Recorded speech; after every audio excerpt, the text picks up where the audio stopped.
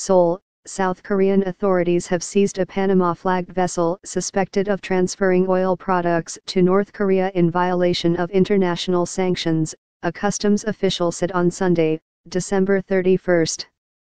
The Kodi was seized at Pyeongtaek-Dangjin port, the official told Reuters, without elaborating, due to the sensitivity of the issue.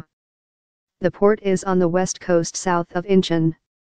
The ship can carry 5,100 tons of oil and has a crew mostly from China and Myanmar, Yonhap news agency reported, adding that South Korea's intelligence and customs officials are conducting a joint probe into the vessel.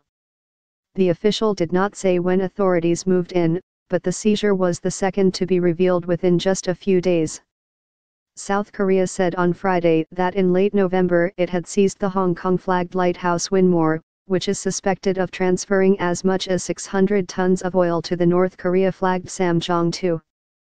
The UN Security Council last month unanimously imposed new sanctions on North Korea for a recent intercontinental ballistic missile test, seeking to limit its access to refined petroleum products and crude oil.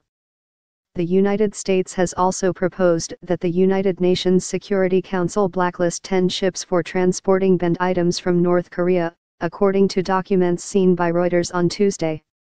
The lighthouse Winmore is one of the 10 ships proposed to be blacklisted. The Kodi does not seem to be included on the list.